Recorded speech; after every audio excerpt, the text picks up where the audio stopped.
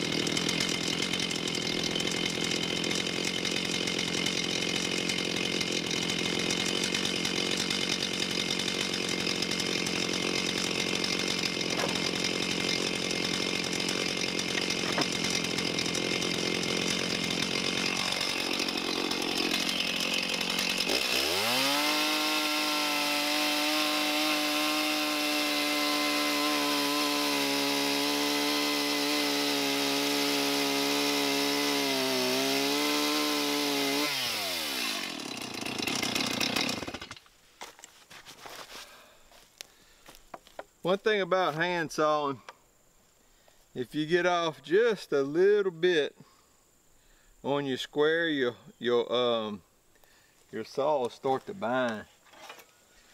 And I try to work around the log to get a square cut around it, because I'm not a very good, I don't do very good at just going straight down. I always end up bowing or veering or something. So to try to get a good square cut, and I try to go around the log, which most of the time it works really well.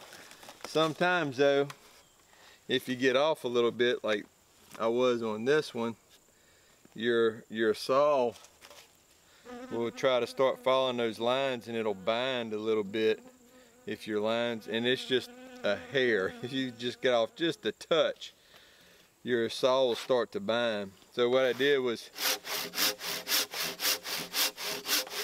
if you get a chainsaw and you cut the bulk of that opposing wood off of there, and then if you are off a little bit, or if your saw is binded a little bit, it's a lot easier because you don't have so much wood on the back side binding your saw.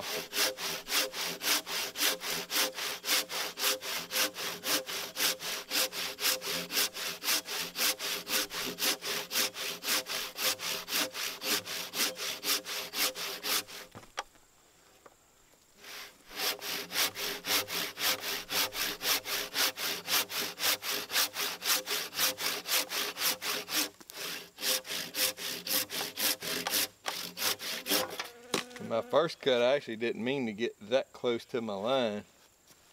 I really didn't leave any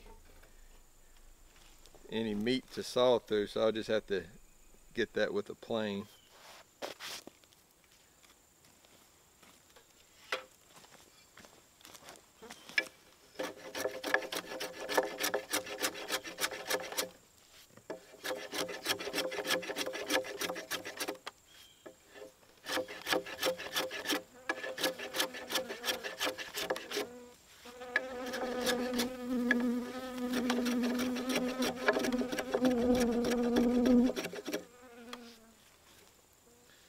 And plus, I mean, we are timber framing. We're not building a piano.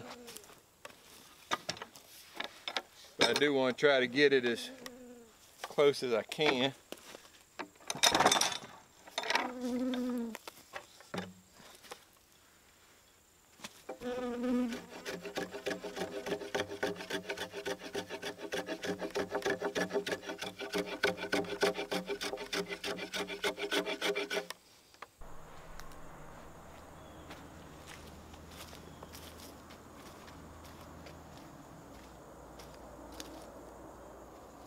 I tacked some finish nails into the post,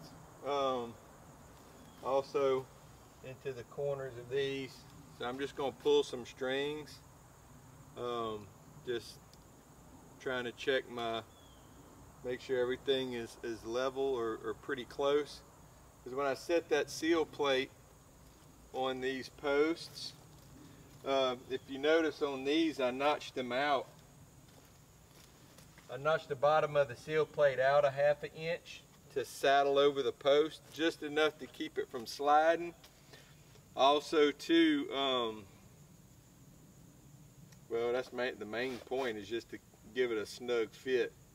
So I do have a little bit of a leeway here, and so this seal post here, I could either, I mean, if they're too high, I can trim them, obviously.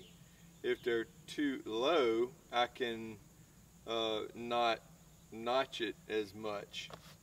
So I just pulled, I got a string right here around that nail on that corner.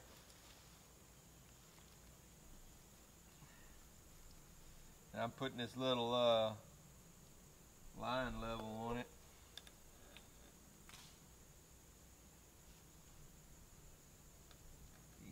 Get it tight.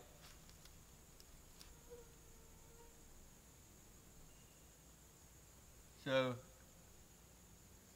this is dead, I can't even believe it. This is dead center on the level from that corner to this corner.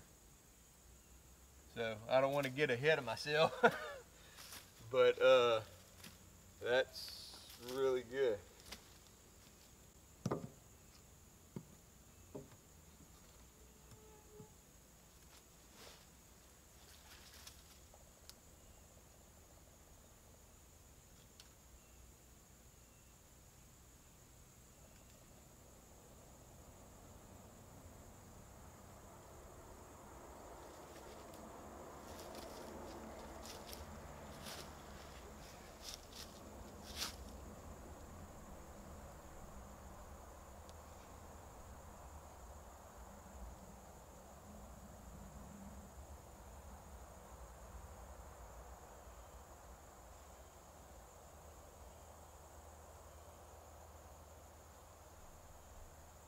So this one, the bubble's between the lines, but it's favoring this side, so it's telling me this side is just a hair lower than that side, and I mean just a hair, which I'm perfectly good with. This one's good. Tell you what, I'm very surprised.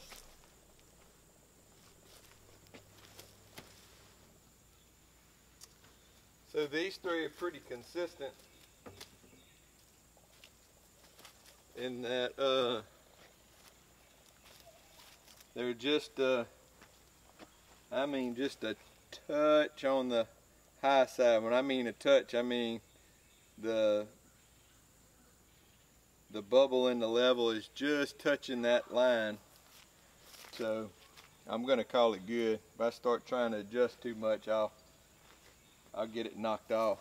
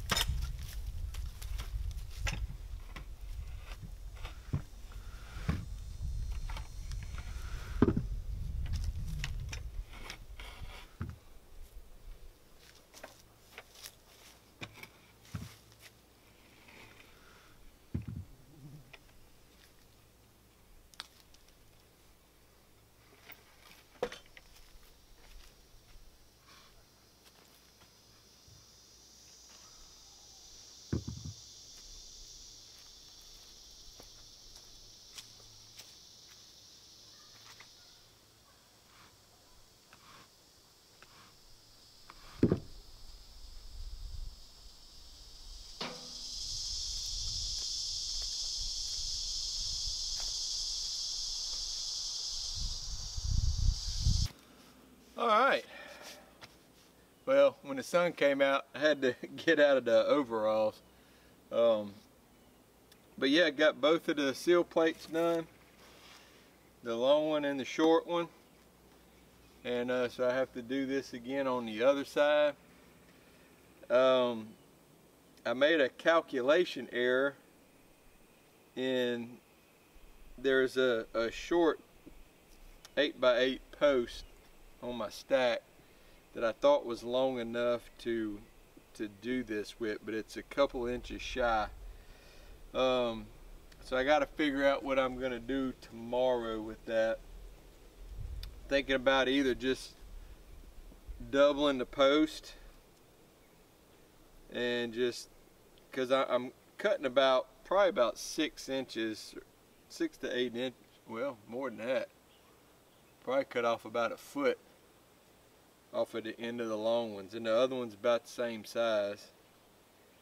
So I have enough room to double my post up, run this to the second post, and then just make a short beam. So I may do that. I think it'll be less, either that or I'm gonna have to cut another tree and cut it up and mill it and all that, which I don't feel like doing for one post.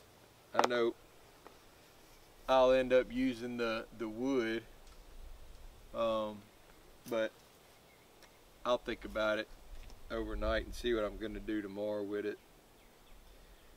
So yeah, I thought I had enough. Well, I had enough posts number wise, but I didn't realize that shorter one was just a little too short. So I don't have any other stock to mill an 8x8 out of, and I had enough. I started milling 4x8s because I thought I had enough 8x8s. So part of it, it'll all get used. So, but now I'm going to be short on that one, on that other side, which we'll get through it. But yeah, they come out pretty good. This one I might have to shim just a little bit, but other than that, it's good. They come out good. So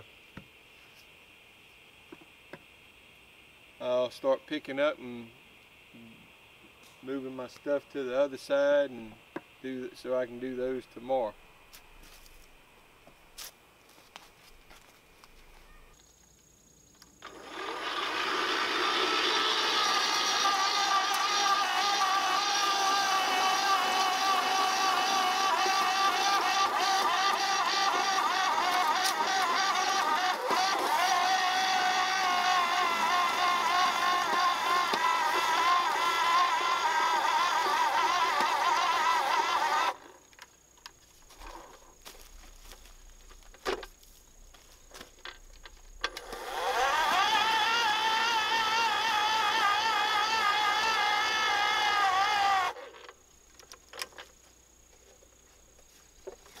I knew I was at the end of my battery.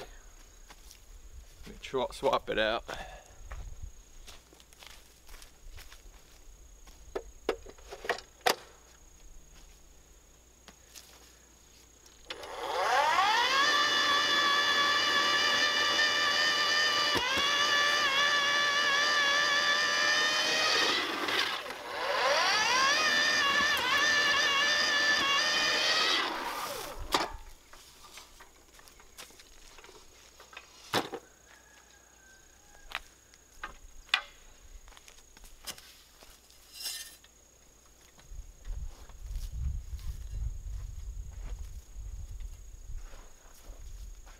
I know it's cheating, but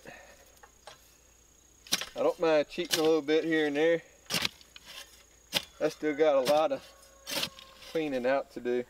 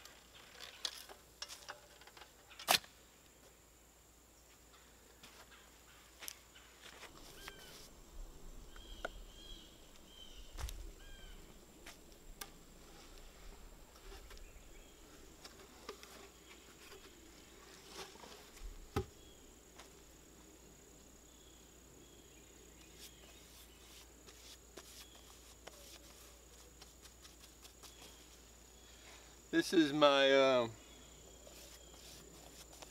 I guess, homemade concoction of equal parts. It's 30% vinegar, boiled linseed oil, and natural pine tar. It looks like motor oil, but it's not.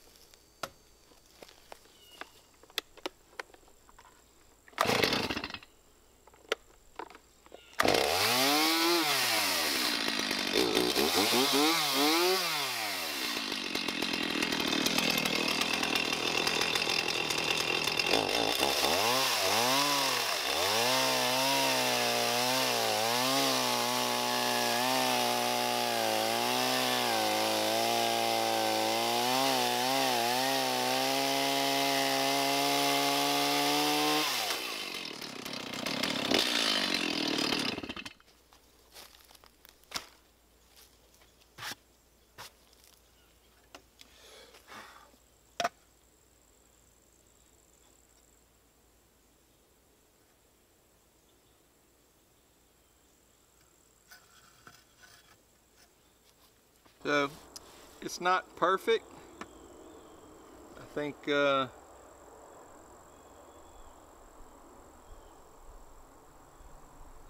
this corner here is a little high.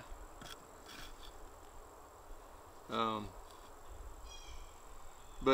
putting those little storyboards like that make it a whole lot easier to get it level. So this is level here, and it starts to rise up a little bit as I go. That's actually from, so this actually might be just a touch low.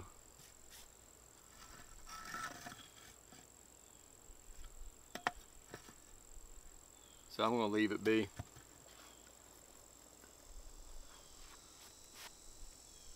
I'll make, I can put a little shim in there, so it'll be good. The main load is going to be on this post. This is just to marry the two pieces together. So my long one's going to stretch and terminate here. My short one's going to marry up with it, and they're going to terminate on this post. And then I'll pin them together, and then I'll pin them down into the post. My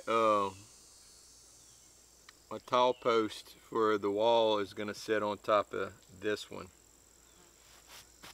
So I think we're going to be good. This little gap right there, I don't think is going to be a big deal.